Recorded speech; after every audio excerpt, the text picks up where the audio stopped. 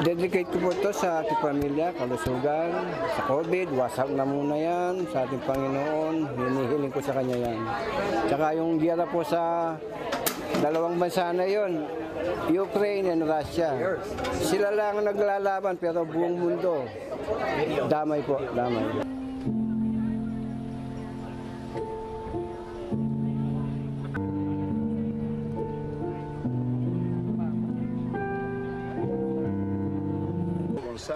I'm the UN representative in the Philippines.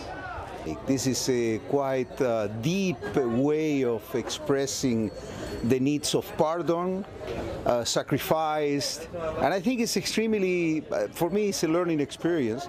After COVID-19, all of us, we are trying to recover from a very painful times, and this is extremely rewarding. So I have a lot of respect and appreciation when people from culture, they arrive to express themselves in such a manner.